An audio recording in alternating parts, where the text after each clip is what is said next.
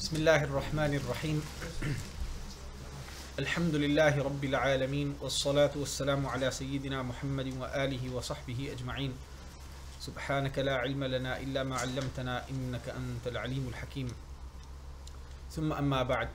We praise Allah subhanahu wa ta'ala, Lord of the heavens and the earth,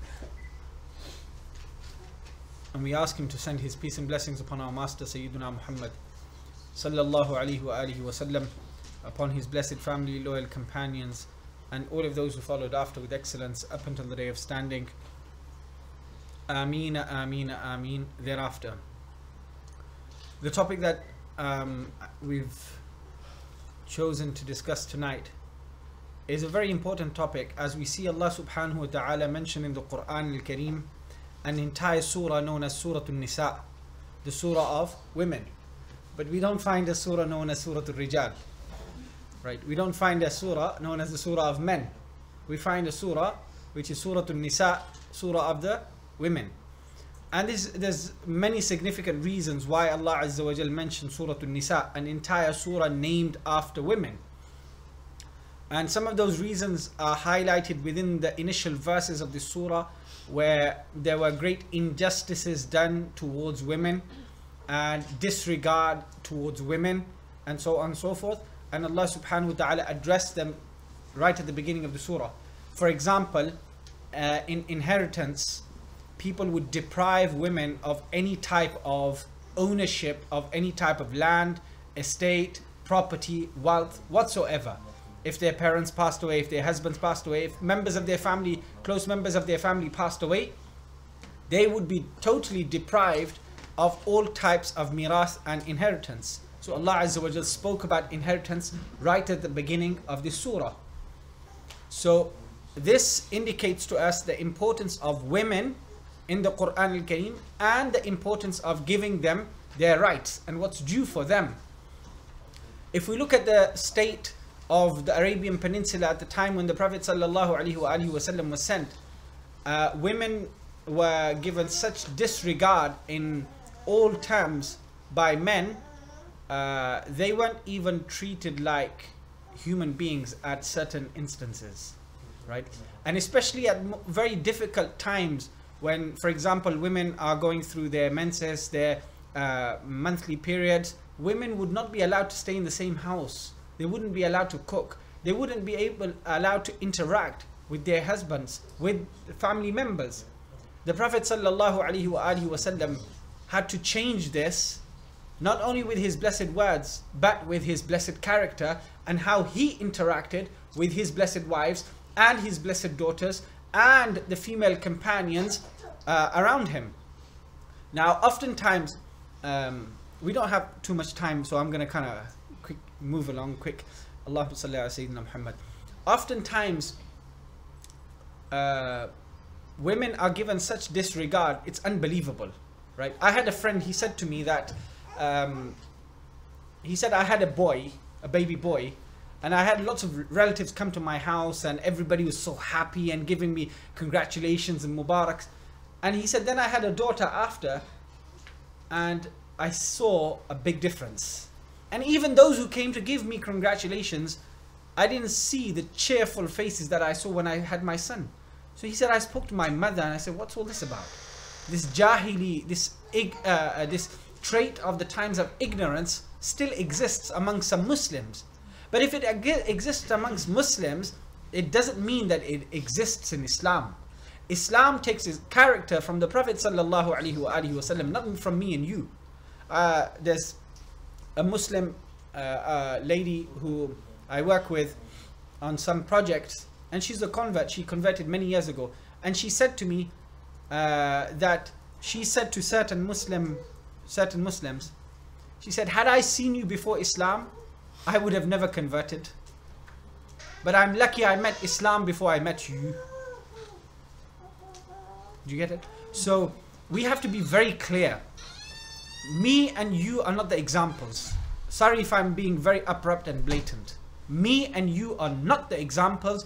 The only example is Sayyiduna Muhammad sallallahu alaihi wasallam. You know, when I was given this title, I said to one of the brothers, I said, is it just like my Jummah khutbahs for the past 3 weeks? My Jummah khutbahs for the past 3 weeks has been about the women in Islam and the women companions and how women were treated. Do you know that there weren't little boys running around in the house of the Prophet sallallahu alaihi wasallam, because all of his male children would die as infants for reasons that we know, so that people don't say after he passes on that these boys are prophets now and so on. All of his male children would die young. Who was playing around in the house of the Prophet sallallahu alaihi wasallam? 4 girls. Zainab, Ruqayya, Kulthum and Fatima radiyallahu anhunna ajma'in. He had 4 girls playing in his house. And then we don't know how to treat our women and bring up our girls? It doesn't make sense. He didn't have any boys in his house. And then when he passes away sallallahu alaihi wasallam, he had 9 wives. None of them complained about him. They found the best of character from him. They lived in the best of marriages that anybody could ever imagine. And then we have Muslims not knowing how to deal with their wives, not knowing how to treat their young girls and so on. It's because we want to live the Islam that people are living around us and not the Islam that he taught us sallallahu alaihi wasallam. And then people ask about scholarship, Muslim women scholarship. Allah subhanahu wa ta'ala addressed the wives of the Prophet sallallahu alaihi wasallam in the Quran. What did he say? He said, وَاذْكُرْنَ مَا يُتْلَى فِي بُيُوتِكُنَّ مِنْ آيَاتِ اللَّهِ وَالْحِكْمَةِ. Allah said, and revise and remind yourselves and recite مَا يُتْلَى فِي بُيُوتِكُنَّ, that which is being revealed and recited in your homes of what? From the verses of Allah and wisdom. What's wisdom? The sunnah of the Prophet sallallahu alaihi wasallam. Sayyida Aisha radiyallahu anha, the wife of the Prophet sallallahu alaihi wasallam, she was one of the greatest scholars of Islam. She was one of the 6 companions who narrated the most hadith from the Prophet sallallahu alaihi wasallam. And guess what? Sayyidina Abu Bakr lived his childhood, his teenage days, his adulthood, his old age with the Prophet sallallahu alaihi wasallam day and night. But guess what? He could not narrate what his daughter Aisha narrated from the intimacy of her home. He couldn't narrate that because he didn't live in the intimacy in the innermost areas of the house of the Prophet ﷺ. Who was it narrating to us? The most secret life and private life of the Prophet ﷺ was narrated to us by whom? None of the men companions, all by the women companions, all by his blessed wives radiyallahu anhun. The Prophet ﷺ, when he came into this world, do you know there was no man in his house? When the Prophet was born, there was no man in his house. His father had died and he didn't have any brothers. Who was in his house? His mother, Amina radiyallahu anha, and that's it. And you know when he died? When he left this world? He left this world whilst his blessed head was in the lap of a woman, Aisha radiyallahu anha. Doesn't this show us the honor of women in Islam? That he enters into this world in the lap of a woman and he exits from this world in the lap of a woman? And these women from his home were the greatest scholars who taught us about the most private life of the Prophet sallallahu alaihi wasallam. You know Sayyida Aisha radiyallahu anha, she says, يَمُسُّ جِلْدِي جِلْدَهُ. She says, my skin would touch his skin sallallahu alaihi wasallam. My skin would touch his skin sallallahu alaihi wasallam. And then listen to the words of the Prophet sallallahu alaihi wasallam. Then he would say to me, if you allow me, I would like to stand before my Lord now. At night, after he would have fulfilled the rights of Aisha radiyallahu anha, he would ask her for permission and say, now if you allow, I'd like to stand before my Lord and pray. What would Aisha radiyallahu anha say? She would say, Messenger of Allah, I give up my wishes for yours. I give preference to what you are pleased with, even though I like to be close to you. Even though I like to be close to you, I know at this moment now you would wish to stand before Allah subhanahu wa ta'ala. After she would give him permission, he would stand before Allah subhanahu wa ta'ala. When women were treated like this by the Prophet sallallahu alaihi wasallam, that's when you saw within women scholars and learned people. When they were treated like this. Sayyida Fatima Zahra radiyallahu anha, the blessed daughter of the Prophet sallallahu alaihi wasallam, when she would arrive into the gathering of the Prophet, he would stand, walk towards her, kiss her on her forehead, and seat her besides him. So much honor and so much dignity that he would show her. This is how the male companions, who in their days of Jahiliyyah were so vicious against women, that's how their character transformed, and that's how they learnt from the Prophet how to treat women, because they saw how he treated his women. And what did he say? He said, ما أكرم النساء إلا كريم وما أهانهن إلا لئيم. He said, sallallahu alaihi wasallam, nobody except an honorable person honors women, and nobody except a lowly person debases women. And he said, sallallahu alaihi wasallam, and this was one of the last and final things he said before he left this world. And he said this also in the khutbah of Hajj, in the sermon of the Hajj that he delivered. What did he say? He said, أَلَا فَاسْتَوْصُوا بِالنِّسَاءِ خَيْرًا. He said, I give you good counsel concerning women. Look after your women. Take care of your women. Show love to your women with respect. With respect. You know, some people, they think, I'm going to show love to my wife whenever I wish. It's like a charity. Whenever I want to take some sadaqah out of my pocket, I'll just drop it into the mosque box, and that's fine. It doesn't work like that. You show love with respect. You show love with respect, and that's when it's true love. The Prophet sallallahu alaihi wasallam loved Khadija radiyallahu anha so much that even after she passed away, there wasn't a day except that he would mention her. There wasn't a day except that he would mention her. So much so that Aisha radiyallahu anha said, one day I became jealous and I said, Messenger of Allah, Allah has given you better than that old woman. Allah has given you a young lady. And the Prophet would become angry and say, Allah has not given me better. There was nobody better than Khadija. She stood besides me when people turned their backs on me. She protected me when I had no security. And she gave me when people turned away from me, when people didn't give me. That Khadija radiyallahu anha, the Prophet not only honored her, but also honored all of the friends of Khadija. Women would come to the Prophet sallallahu alaihi wasallam, and he would give them so much attention and welcome them in such a manner that Aisha would ask, Messenger of Allah, who are these women? And the Prophet would say, they used to come to us in the days of Khadija. They are the friends of Khadija who used to visit us. When women were shown love like this, that's when you had scholarship amongst the women of Islam. Not amongst one or two. All of the women of Islam were learned women. All of them, even the grandmothers, they were learned people. They knew their religion. They knew their religion. And amongst them, we've heard of the great scholar of Islam, whose name was Abu al-Fadl. His name was Abu al-Fadl Ahmad, and famously known as, and his title was Shihabuddin, and he is famously known as Al-Imam Ibn Hajar. Imam Ibn Hajar was that scholar. He was an encyclopedic scholar who wrote the best commentary on Sahih Bukhari ever, known as Fathul Bari. Imam Ibn Hajar, he heard that Karimah al-Marwaziyah had come to his city. He left from his home and he went to Karimah al-Marwaziyah, and he recited the entirety of Sahih Bukhari to her in 8 days. In 8 days he recited the whole of Bukhari to her. Do you know why? Because she was the greatest scholar of hadith in his time. And you know what his title is? Amirul Mu'minina fil Hadith. He was the leader of the believing people in hadith. Scholarship like this. When I was in Damascus just recently, I came back in 2006 before all of this turmoil has started. There was over 28 women who had memorized all of Bukhari and Muslim. Literally thousands of hadith. And the amount of women that had memorized the Quran in all of the dialects are uncountable. The amount of women who memorized the Quran Kareem were uncountable. Why?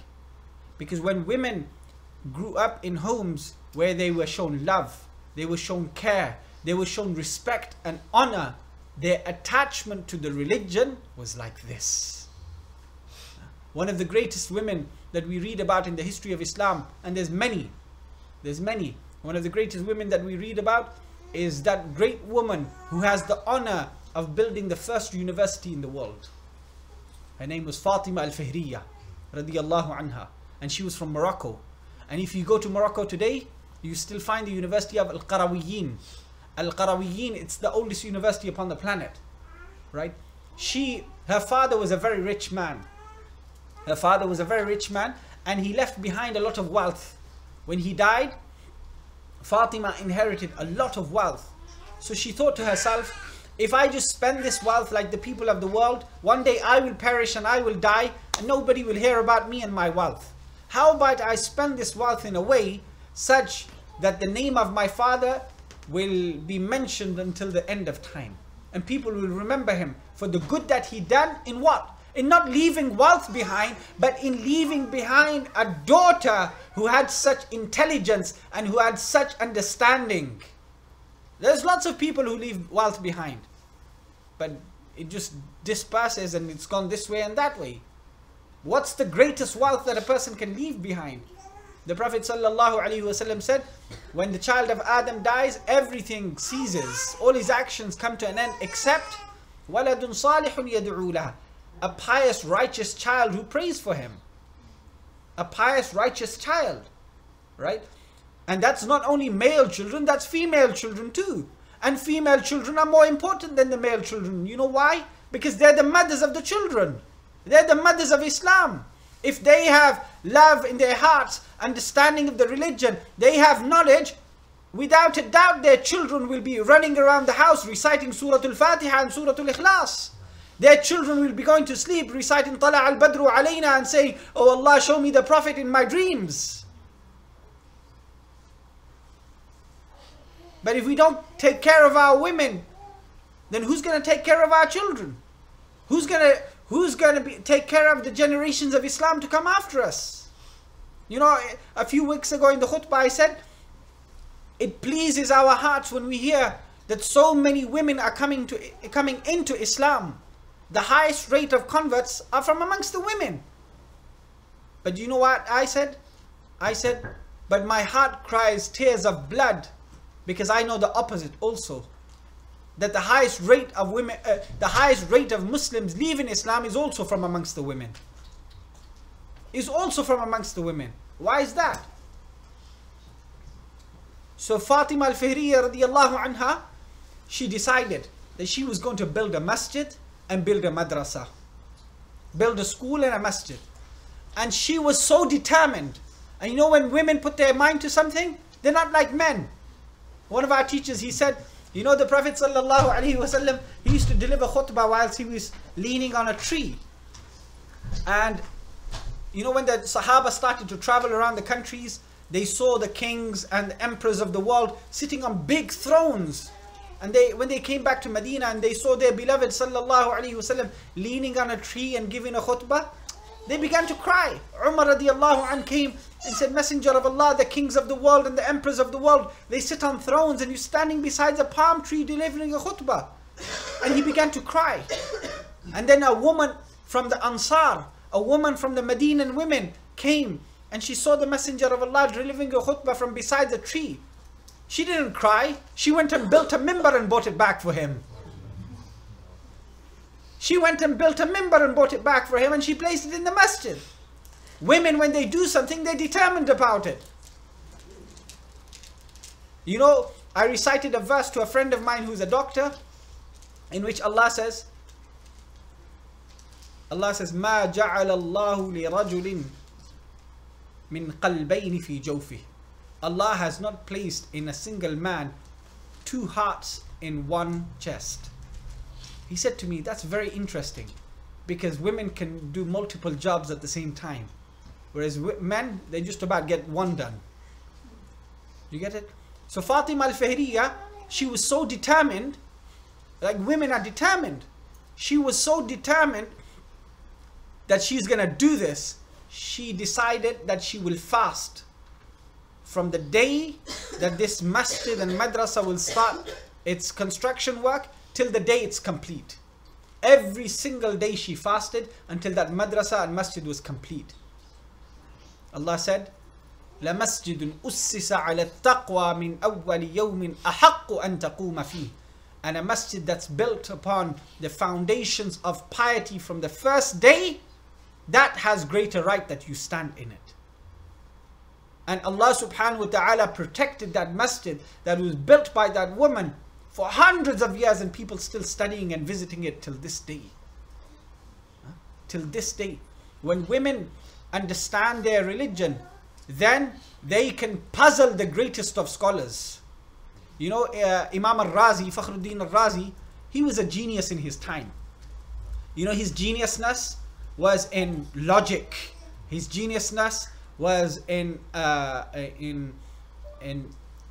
logic and very logical arguments. He came into Baghdad. And you know, when the people of Baghdad heard about Fakhruddin, they came rushing. The greatest scholar of the time coming to Baghdad, they went to receive him. And there was an old woman in her home, and she heard all of this noise. She said to somebody, "What's going on in the streets? You know, why are these people rioting? Why are they protesting? What are they doing?"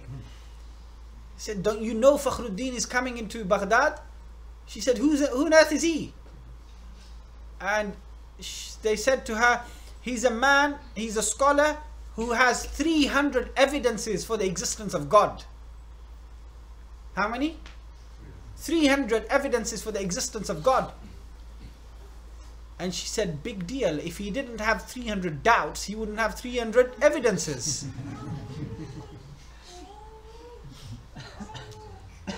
Somebody went and told Imam Fakhruddin what this old woman said. He began to cry.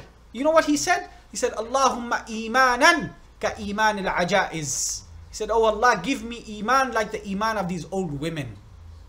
Firm, determined, set in their ways." Why? Because of the purity of what they were taught and what they were nurtured upon from a young age. They grew up in homes where Quran was recited. They grew up in homes where the Prophet was described. They grew up in homes where the Prophet ﷺ was the one who was spoken about the most. Who was spoken about the most. Nowadays, you ask children, "How do you go to sleep?" I watch my cartoons." "Where? In your living room?" "No, I have a television in front of my bed." And you speak to the parents, they say, "Oh, well, my child can't sleep until he or she watches his cartoons and his movies." Right?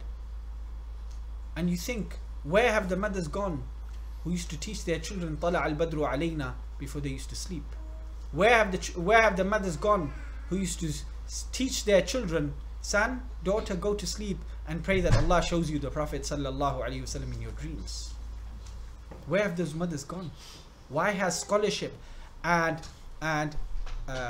Islamic knowledge and learning disappeared from our homes? You know, when people say that we need women scholars, that's really scary. If we don't already have them.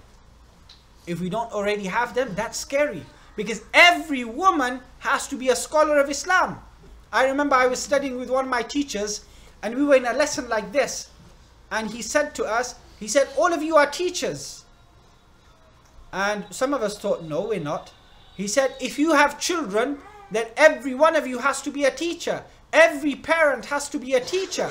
And you can only be a teacher if you know something." And what is it that mothers have to teach their children?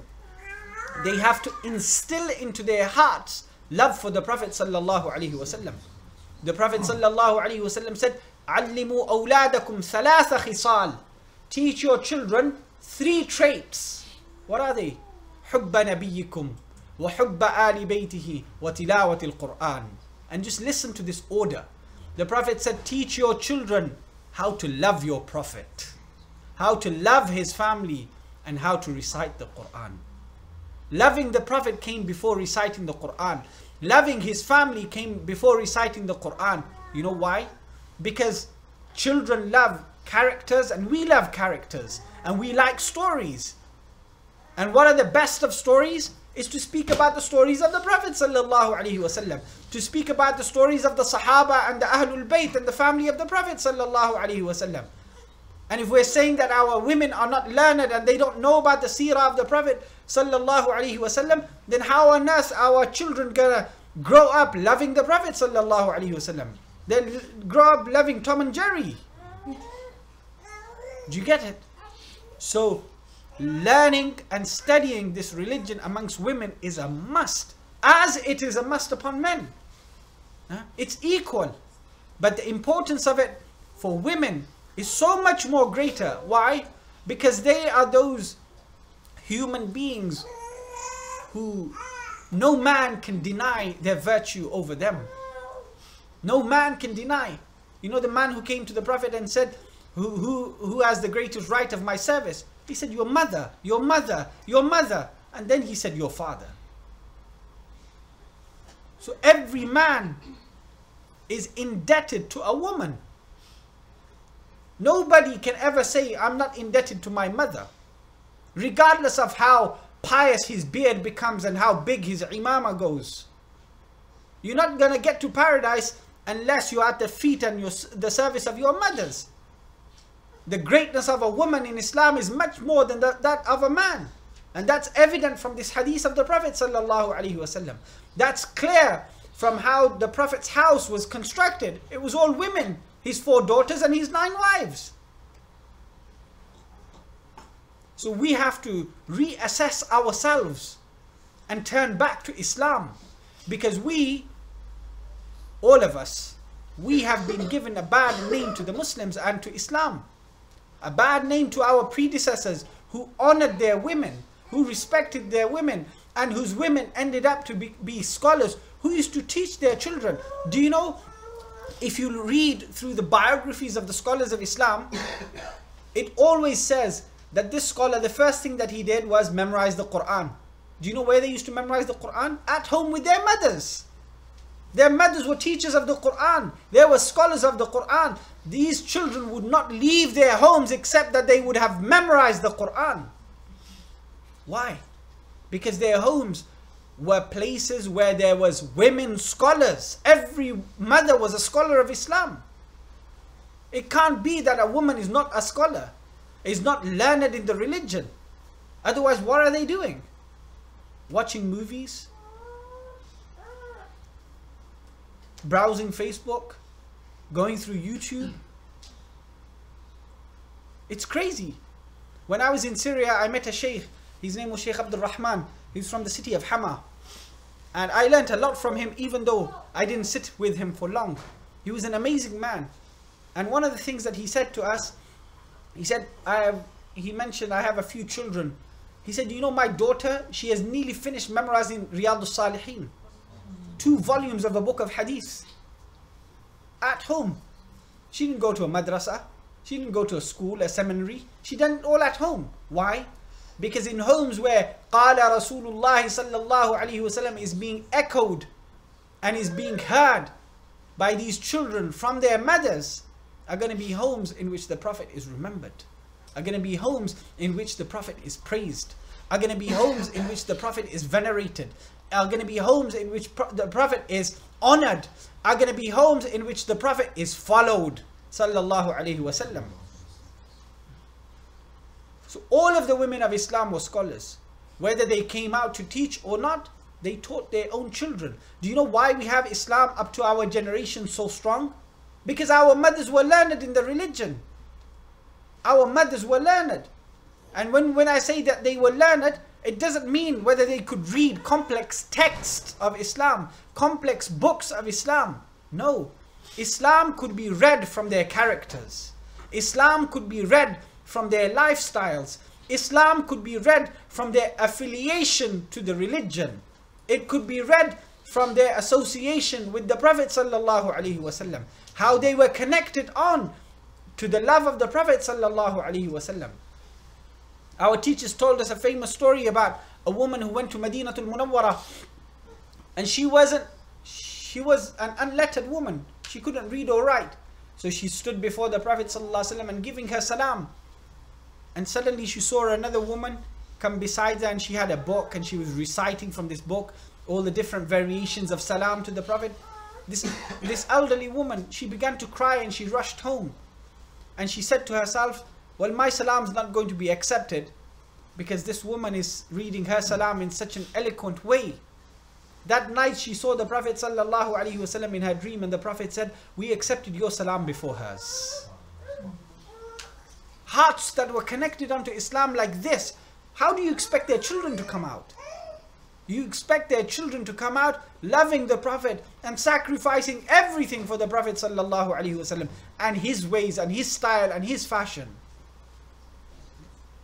And in the Quran al-Kareem, Allah subhanahu wa ta'ala gives us examples of women who even the prophets envied. Even the prophets envied. Whom? The mother of Sayyidina Isa alayhi salam, Sayyida Maryam alayhi salam. She was a woman of worship. And when she worshipped in her mihrab, what happened? Zakaria alayhi salam passed by, and what did he see? He saw unseasonal fruits. Unseasonal fruits. He said to Maryam alayhi salam, where did you bring these fruits from? And she said, these have come from Allah subhanahu wa ta'ala. And when Zakaria alayhi salam, who was a prophet of Allah, saw this miracle, that this woman is given unseasonal fruits, what does Allah say in the Quran? Allah said, هُنَالِكَ دَعَا زَكَرِيَّا رَبَّهُ. At that position, at that point where Maryam alayhi salam used to worship Allah, that's where Zakaria alayhi salam stopped and he made dua to Allah, and he said, oh Allah, if you can give this woman unseasonal fruits, then I'm asking you to give me an unseasonal child. Because he was an old man by now. That dua at the point of the worship of that woman was accepted for Zakaria alayhi salam, who was a prophet. Maryam alayhi salam was not a prophet. She was indeed a righteous, pious woman. She was a wali of Allah subhanahu wa ta'ala. But du'as of prophets were accepted where women of worship and knowledge and righteousness sat. What does that indicate to us? And we have the great woman of Islam, Sayyida Nafisa radiyallahu anha, who's buried in Egypt. She was one of the great granddaughters of the Prophet sallallahu alaihi wasallam. Do you know Imam al-Shafi'i, Mohammed ibn Idris al-Shafi'i radiyallahu anhu, one of the greatest scholars of this ummah? He used to go to her grave and make dua to Allah subhanahu wa ta'ala in the vicinity of her grave, and he used to say, making dua here is accepted by Allah. Why? Because of the righteousness of this woman. We have the example of Rabi'a al-Adawiyya al-Basriya radiyallahu anha, whose worship and whose knowledge and whose gnosis for Allah subhanahu wa ta'ala was such that all of the men of Islam have envied this woman forever. Why? She was a great lover of Allah. She was a great worshipper of Allah. And she set the path of worship unto Allah subhanahu wa ta'ala, when after every prayer she used to raise her hands and say, oh Allah, if I worshipped you for paradise, then keep me away from it. If I worshipped you in fear of the fire, then throw me in it. And if I worshipped you just for your sake, then don't deprive me of yourself. Du'as like that were never heard by men. This was heard from a woman. These were the righteous, pious, scholarly, knowledgeable women that we had in Islam. And every mother of Islam was a knowledgeable woman. And you know, the courage and the bravery of the women of Islam was such that they would send their children out to study and learn afar from their homes, not worried about the welfare of their children, because they knew that they had sent their children out in the way of Allah subhanahu wa ta'ala. And when you send somebody out in the way of Allah, why do you have to worry for? Then Allah will take care of that person. Look at the great scholar of Islam, Shaykh Abdul Qadir al-Jailani radiyallahu anhu. His father died when he was young. What happened? His mother looked after him. And his mother gave him permission to go to Baghdad and study with the greatest scholars of Islam. And he became the most righteous man that this ummah ever saw. She was a single mother. And we have lots of single mothers nowadays. Do you know Imam al-Bukhari, his mother was a single mother? Imam al-Shafi'i, his mother was a single mother? Imam al-Shafi'i, his mother took him from Gaza in Palestine all the way to Makkah al-Mukarramah so that he could study with the great scholars of Islam. And then from Makkah to Medina al-Munawwara, and she seated him in front of Imam Malik, Imam Dar al-Hijrah, so that he could study with the religion of Islam. These were the courageous women that we had. You know, a few days ago I was thinking when I went out to study, I was out for 7 years. I thought of the courage of my mother, how she parted from her children for 7 years. But then, you know, when I thought about my grandfather, I was even more amazed. My grandfather was blind, his brother was blind, and his sister was blind. And all of them were orphans. Their father had died when they were young. And they were extremely poor. Do you know how poor they were? My grandfather used to tell me whilst he used to cry. He used to say that the day that my father died, we didn't have anything to put him on to take him to the graveyard. We didn't have anything to carry him on to take him to the graveyard. And he was blind. My grandfather was blind. His brother was blind. His sister was blind. And people used to say to my great-grandmother, why don't you send your children out to beg? Because people will give them. And she used to say, my children, they've got such self-esteem that they say, we will never extend our hands before anybody. And they never used to go out to beg. And then in his teens, my grandfather in his teens, he left from home and he traveled to the other side of the country, to the borders of India, and he memorized the Quran. And when I think about that he did this about 100 years ago, I think, wasn't his mother concerned about him, worried about him? There were he couldn't write a letter, he couldn't send a message, he couldn't phone home, he couldn't send a text message, nothing like that. And then his brother left out after him and he memorized the Quran. And both of them became scholars of Islam and returned to their lands and taught for decades. This was the courage of a woman. They were living off the confidence, the strength, and the courage of a woman who knew the truthfulness of her religion, who sensed and experienced the greatness of her religion, that she was able to part from her blind children for years and years and years, not knowing about their welfare, but knowing that they are in the care of Allah subhanahu wa ta'ala. You see, the importance of Muslims having learned women is much more important than having learned men. Because if you don't have learned women, you're not going to have learned men. Full stop. It's impossible. You will not have it. Right?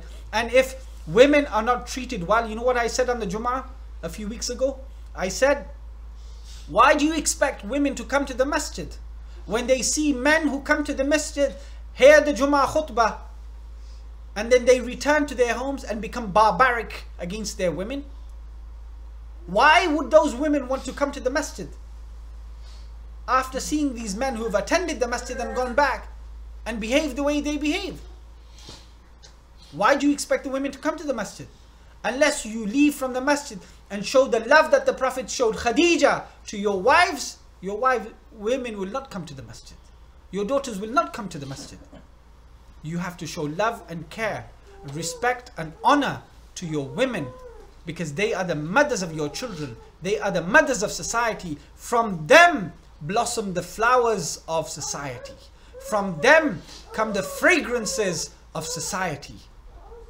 And this is how this religion has existed for the past 1400 years. Without a doubt, it's been existing on the strength and the confidence of the great women who were behind those great men. And behind every man, there is a great woman. And if there isn't a great woman, you won't find greatness in those men. So we have to be very careful and very caring, and we have to show love. You know, I had a case a few weeks ago of an old man. He came to me in the masjid and he was crying his head off. He was saying, my daughter's become Christian. Can you speak to my daughter? I said, I can speak to her at any time. I went to their house and I spoke. I sat with his daughter. I let her speak. It's not my turn to speak now. It's too late for me to speak. I've been speaking for years in the masjid, but they didn't decide on bringing their children to the masjid at that time. So when she spoke, this young girl, she spoke. She said, I was having a crisis in life and I only found love from Jesus. I said to myself, indeed there is love in Sayyidina Isa alayhi salam, Jesus. but only if this girl had been shown the love of Sayyiduna Muhammad from where Isa alayhi salam took love. Only if this girl knew about the way the Prophet sallallahu alaihi wasallam loved women and honored women, she wouldn't have ended up where she's ended up.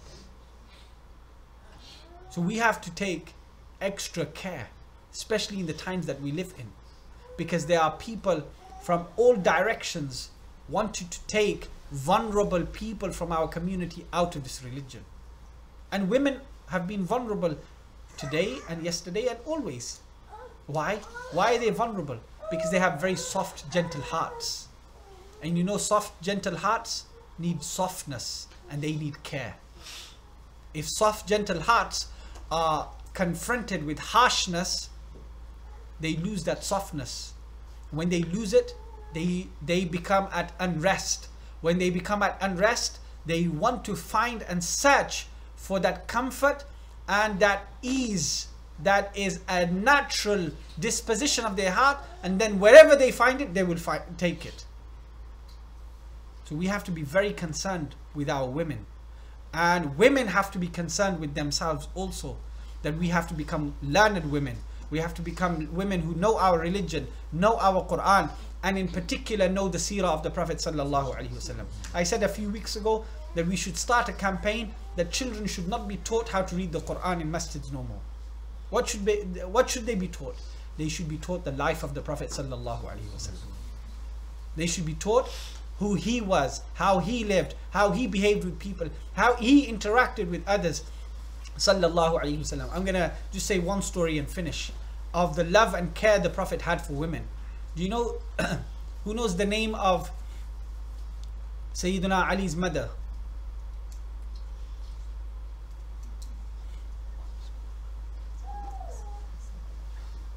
What was her name? Excellent, well done. You see, none of the men replied.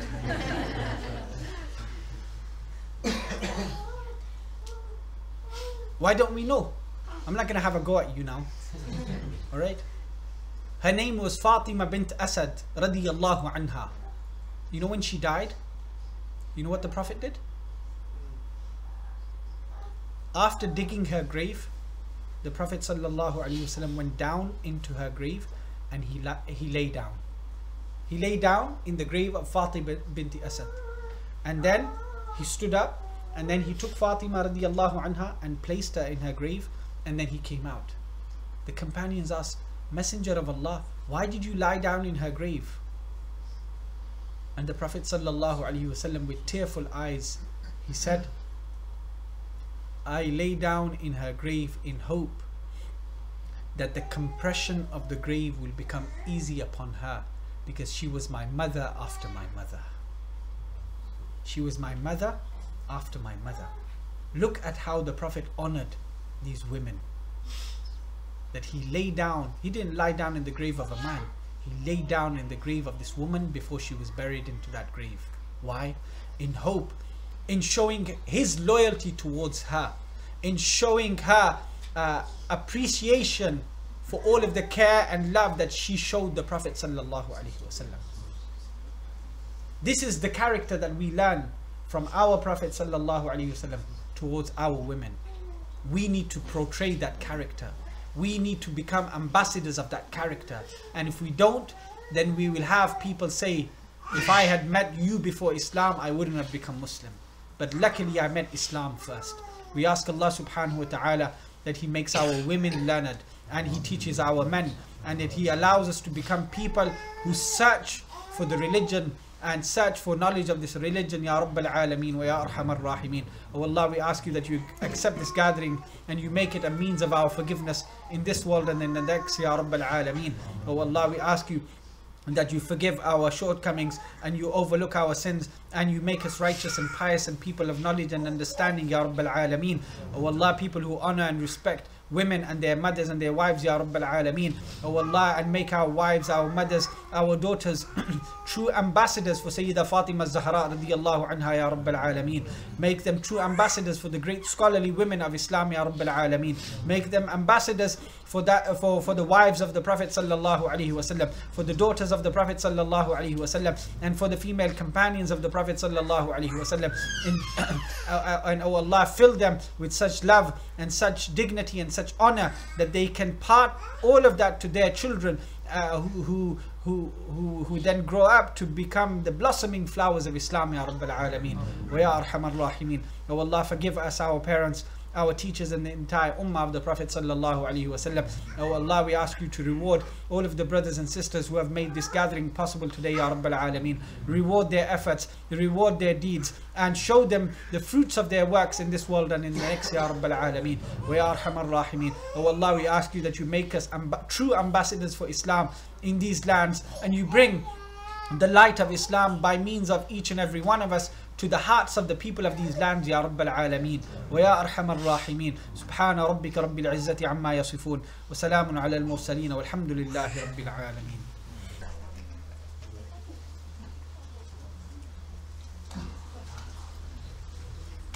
Can you tell the reason why after divorce the children should go to the men? Bismillahir Rahmanir Rahim. Alhamdulillah wassalatu wassalamu ala Rasulillahi wa alihi wa sahbihi ajma'in.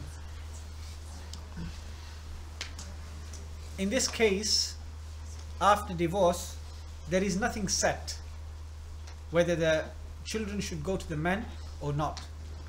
What the scholars have said is that the children should stay with the one whom it is more beneficial for them to stay with.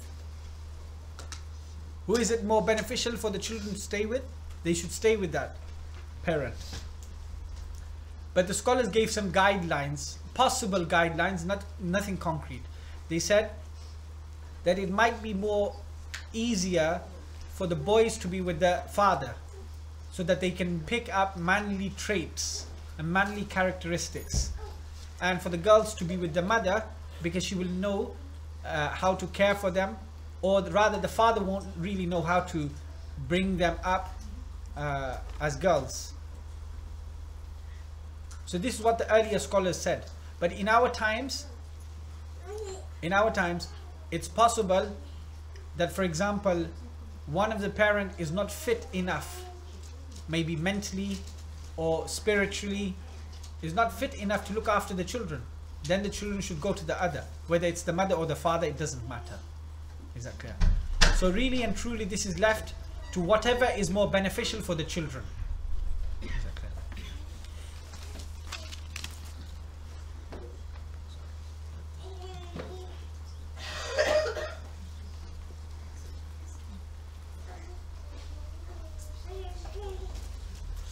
Okay, we have a question. What about women being scholars for the sake of educating adults?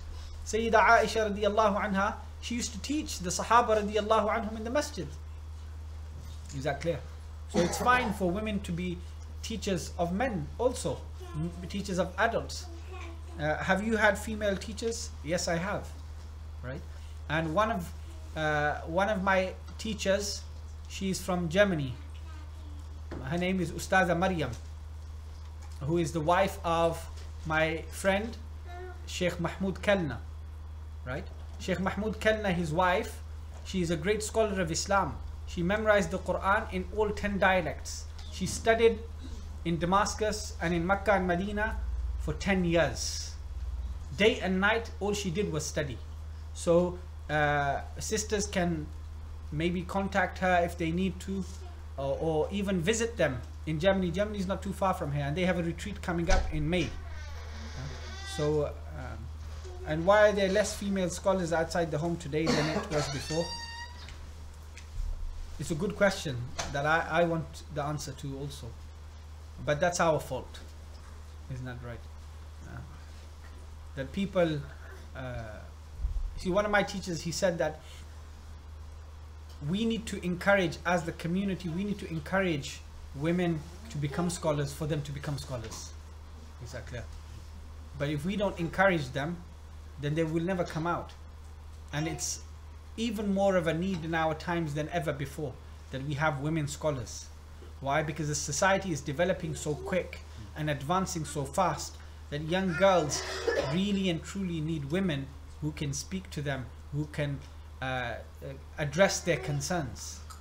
Is that clear? Men can only do it to some extent. But if they have women scholars who can sit with them and comfort them and care for them, this would be much better.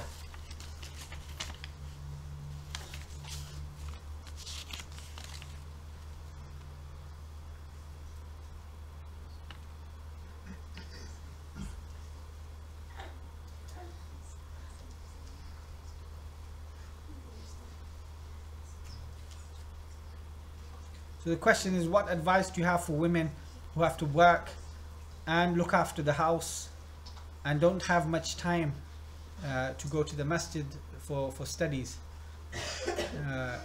See, we have to be sensible, and we have to be we always have to be sensible. When we sometimes come into the religion, we become overexcited. We become overexcited and we try to do things that are beyond us, right? Allah subhanahu wa ta'ala does not burden us with that which is beyond us. Allah said, "La yukallifullahu nafsan illa wus'aha." Allah does not burden a person except with that which they can carry and they can bear. So sometimes we become overwhelmed and overexcited. We shouldn't be like this. We should be balanced in what we do. So if this is the case that a woman needs to work and also look after the family and so on, doesn't get much time, she should just try to find the opportunities that she can and study and try to just fulfill all of her duties that she has also.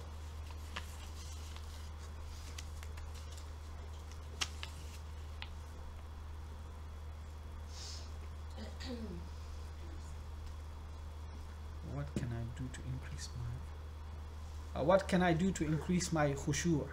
Is that the question, khushu'? Is that right? That word, the last word? Looks like that.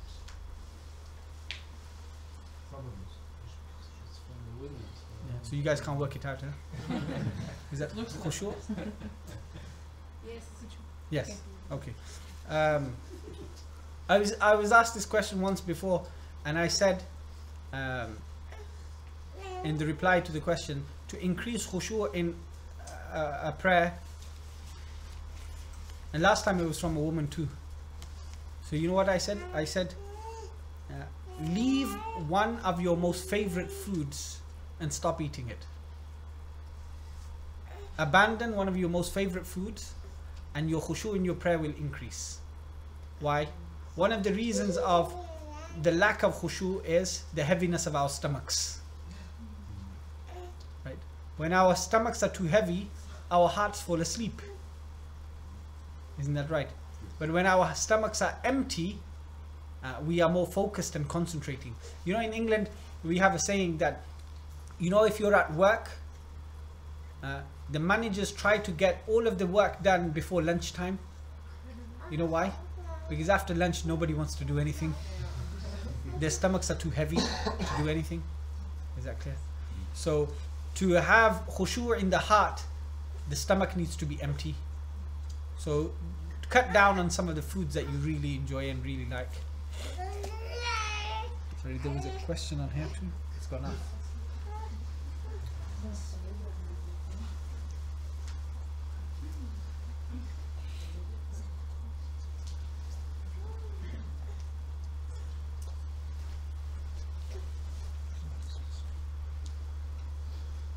Okay, sometimes we hear brothers say that they don't want to marry a woman who is more knowledgeable than the brothers.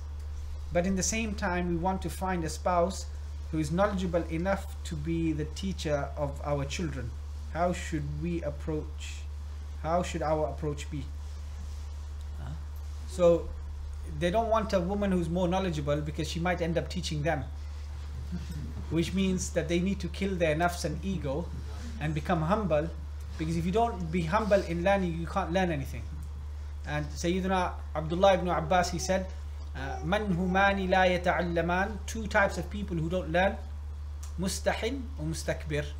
the one who is arrogant and the one who is shy. So don't be arrogant if your wife knows more than you. Just sit at her feet and learn from her. No. And you should be happy that she knows more than you. You should, so that you can learn. It'd be easy access to knowledge for you.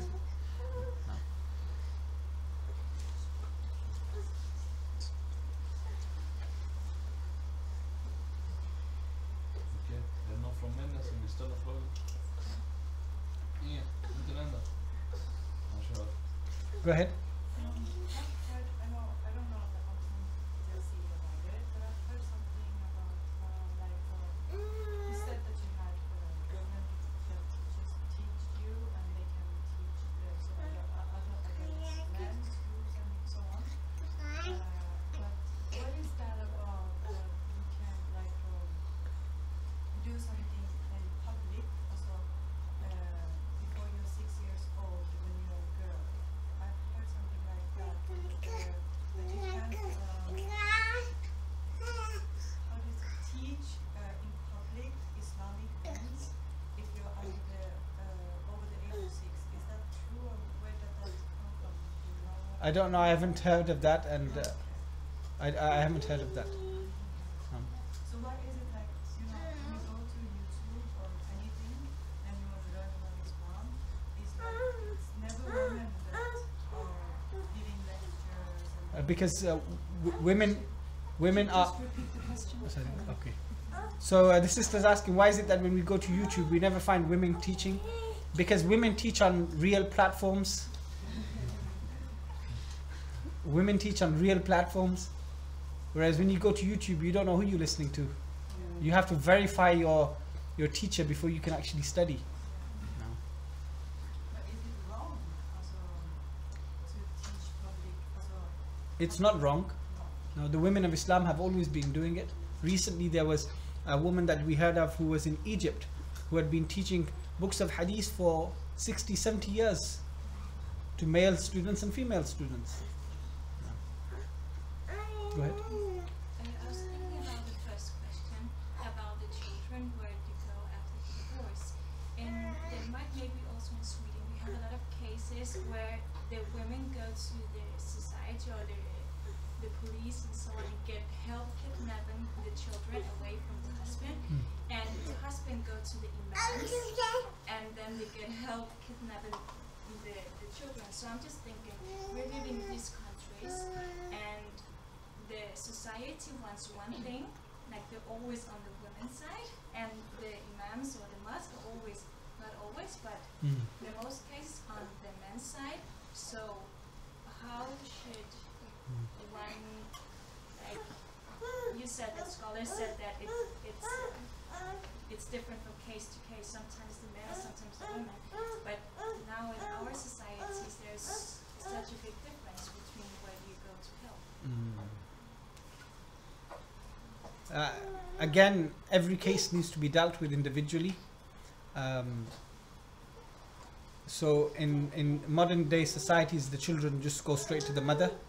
But I know in England what happens is the children go to the mother, but then the father also has opportunity of meeting the children and staying over with the father and so on, right?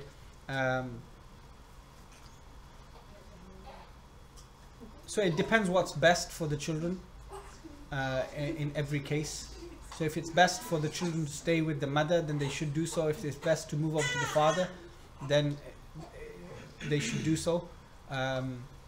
Or if both of them are equal, then they should decide amongst them who takes the children, but not prevent the other of allowing the children to be visited and so on, right?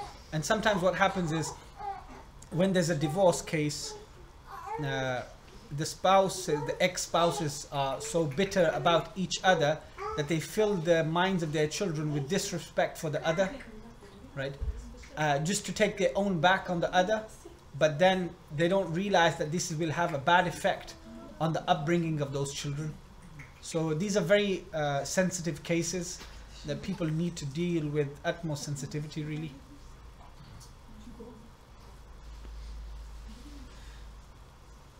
What would be done in families where you have mother and father working and where you have the mother and the father knowledgeable about Islamic issues, should they send their children to the mosques so they can learn things? Should they have more family time by shutting down the TV and iPads and all this? Any suggestions you have? A very tricky question. So he's saying if the mother and the father, both of them are working, where should we drop the children? Yeah. Should we drop them at the masjids and the madrasas, which are a part-time babysitting services? This is what I call them. I call them part-time babysitting services. Right? Or should the parents take time out to sit with their children and teach their children? Of course, the parents should sit with their children, even if it's a very short period of time, even if it's 10-20 minutes a day. That will have greater impact and effect than send them to the masjid, because the children will feel that we're just being sent to a babysitting service, that our parents are too busy for us. Do you get it? So even if it's 20 minutes, that's a lot of time. 20 minutes of quality time that the children have every single day from the parents, that will be enough for the Islamic side. Of course, it should increase as they get older, as they're learning and progressing more. But, you know, it should start from somewhere. And if the parents can give that time and then send them to the masjid, that's fine. But if they send them to the masjid without giving them that time, then the masjid will have a rebellious effect on them as they grow up. You know, in America they had done a research that most children who went to Sunday school as Christians, when they grew up, they left Christianity and rebelled. Why? Because they said, what we learnt at church, we never practiced at home. And don't you think that's the case for Muslims now? That looks like an essay. Could you just take the microphone a bit closer?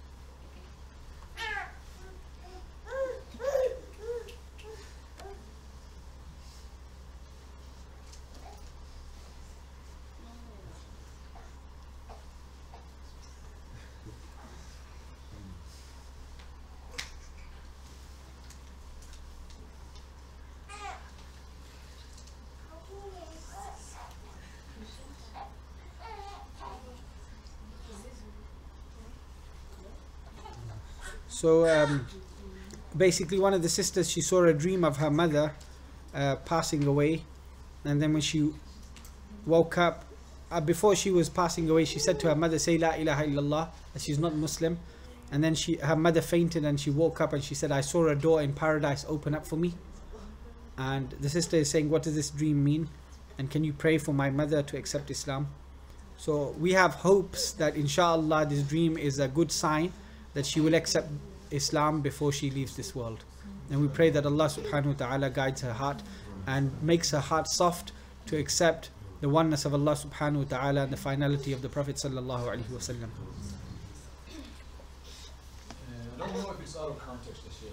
I have a question about the word qawamun. I wonder if you could collaborate a little bit about this word. الرجال قوامون. The meaning, yes, the meaning of qawamun. Qawwamun, it comes from qa'im, which means to be established, right? So Allah said الرجال قوامون على النساء, that men are established above women, i.e. they are the ones who are to take care of women like an establishment, right? When you have like an establishment, the administrators and the office deals with everything else. This is the case of a man in a home, right? This is the case of a husband who takes care of the house. And one of the names for the husband or the father in Arabic is Rabbul Bayt, the Lord of the house, right? Not Lord of the kings. Lord of the house. Why? Because he has to administer everything. Is that clear? I heard about something, I'm not sure, but I heard that maybe women or a woman who wants to establish a mosque for women, just for women, and I think it was in Denmark. So I'm just wondering what is the reason for this, and what is the effects that and then I want to ask about there's a lot of discussions about women as a I'm not from Denmark, so you'll have to ask your local imams. What was the question? The question was about women establishing their mosques and becoming imams. So I said I'm a traveler, so I'm not from Denmark or Sweden, by the way. The problem with that mosque is that the female imams want to hold the khutbahs for women, and that isn't permissible. That's where the issue is, if that was the question, if it's an issue. The sister's giving you a fatwa. No, because No, I'm not being sarcastic. I'm being real. I talked with Shaykh Salahuddin about it because Yes. we were interviewed last week about that mosque. Yeah. So he told me that it wasn't permissible for women to hold a Friday prayer for women. So this sister has the answer for you. Can you repeat? I didn't. One more time? Yeah. So she will say her answer. Is that okay? So if you say it a bit louder. Yeah. The issue with that mosque is that a female imam can hold a Friday prayer for others, even it's only for females, because it isn't permissible for a woman to hold a khutbah or the Friday prayer. So the issue isn't a female leading the prayer, because she can do that in some schools, Shafi and Hanbali, I think. So that's the only issue with the Maryam mosque in Denmark. So that's the answer that Shaykh Salahuddin gave. You need to search for Shaykh Salahuddin. He's in Stockholm. He's where? Stockholm. Stockholm. I came across a list some weeks ago. I don't know, I can't verify how truthful it is, but it was like a list of all the female scholars that have been teaching Imam al-Dhahabi, and they number up to like 160 different scholars. MashaAllah. So this is not really a religious question, more of a historical one, but like percentually, how many female scholars did how many female scholars were actually active during the Islamic Middle Ages? Was it 50-50 or 25-75 or how Good question. When you find the answer, let me know too. Okay. But is there any indication of us actually knowing? Well, you'll have to look for it, isn't it? Search for it and find out. Cheers.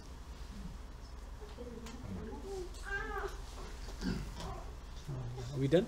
I have like a question from the students in Islamakademin. You know, we're studying under Shaykh Salahuddin, and we're just wondering if you could like give us some advices about learning, like being a scholar, and and how we can encourage people to study the religion, and mostly women.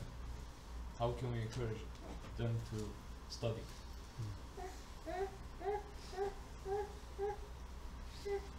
See, I don't know of your activities, what you are already doing. I don't know. So it's a bit tricky.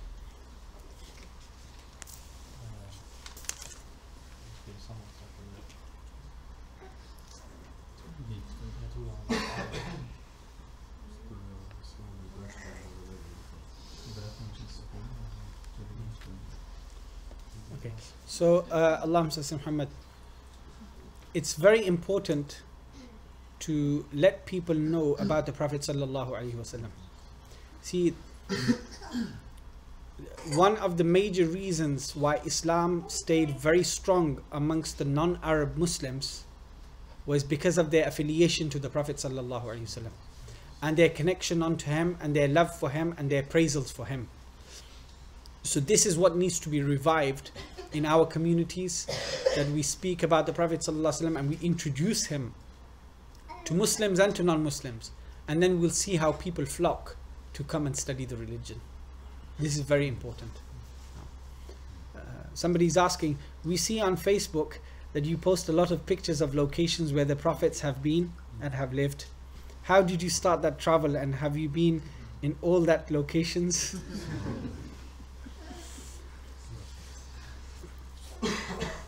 I've been to I've been to all of those locations in the same way that all of you have been, just on the Facebook page. So inshallah, hopefully we can get there one day. It's our lost heritage. No. Are we done? Okay, inshallah. سبحان ربك رب العزة عما يصفون وسلام على المرسلين والحمد لله رب العالمين. الفاتحة. بسم الله.